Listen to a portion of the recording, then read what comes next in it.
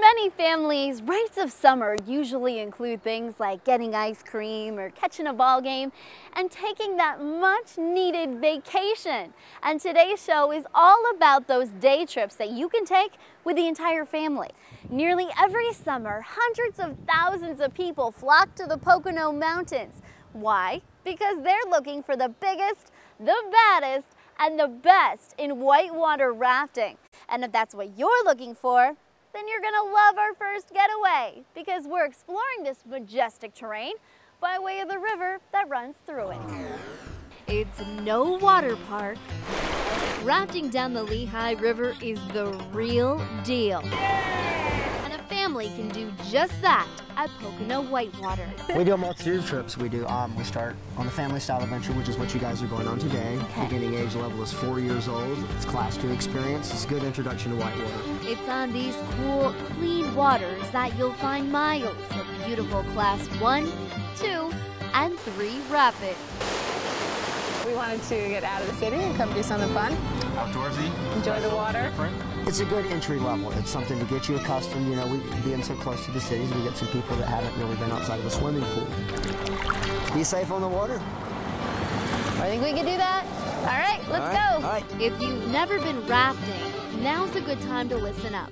I want to welcome you all here to Pocono Whitewater. Novice or not, everyone is first schooled in safety. From the lesson, If you fall out in whitewater today, float on your back, put your feet up, and just go downstream. to the vests, to the guides. That guy's name is Dustin right there. Say hi to Dustin. Hey guys. Hey, Dustin. We set out in teams of 6, but before we can launch, we need to first nominate a captain.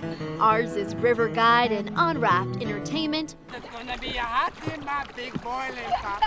Ryan. He's making sure we all stay aboard and are headed in the right direction. Over the course of our trip, we'll navigate a series of 17 different rapids, and part of the trip's charm are the natural rock formations along the way.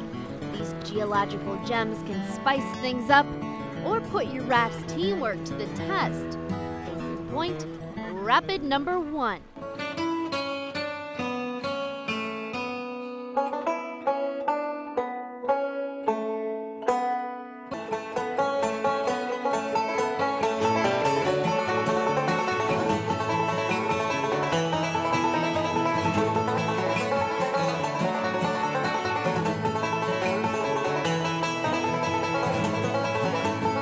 Got stuck on a lot of rocks in the beginning. The company has its own photographer that takes a professional picture that can capture you coming down your very first rapid. Now that could be a good thing or a bad thing. Ours is gonna be like, move! You know, what are you doing? It's easy to get caught up in the action, but one of the best parts of the trip are the surroundings. And what are some of the things that we'll be seeing along the way? You're going to see some wildlife. There's possibly some ducks, some geese, possibly a deer or two. We have seen bear. While there's plenty of wildlife to look out for on the Lehigh, guides say much of it will be in the river with you, with some of the best fishing spots in the state to catch the long sought-after big one. How big are we talking? Anywhere from, I think they got to be 6 inches to keep, Okay. and they can go up to about 15. Woo! Temperatures of the Lehigh River usually reach about 60 degrees. And after a mile of paddling, that's good news, since there's a chance that at some point, you're gonna end up in it. So there are many ways to enjoy the river without your paddle. You can just slide right in on a portion of water that's like this, where it's really calm, and you just put your feet up and relax. While some families are all about taking that quiet dip, others see the serenity as the perfect time to wage water warfare. The most surprising and most fun part of today, I think, has been the water fights. We had a big water fight. We teamed up on this one boat. We had pizza in the little thing, and we were eating lunch, and somebody drilled us.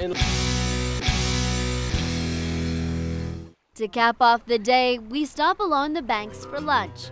A great way to recharge and refuel before heading into the home stretch of our trip. You get the lunch, you get 5 hours, 6 hours of just being together, and instead of everybody looking at their clock saying, I'll meet you at this place at an amusement park, we're all kind of forced to all interact. It makes you remember how to work together instead of everybody going their own way. Baseball practice, karate, whatever.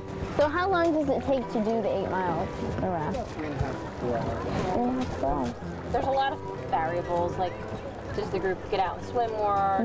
Does the guides keep it at a slower pace? Is the water running at higher, faster levels?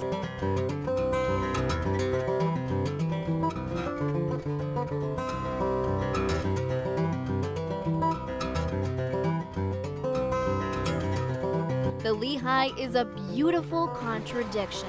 In some spots, it's a lazy river, and in others, a high adrenaline, rapid rushing ride. What's your favorite part so far, Nick? Probably the whitewater. What about you? The slow. It's like experiencing a one-of-a-kind adventure. That's one part roller coaster and one part bumper cars, all while having the time of your life.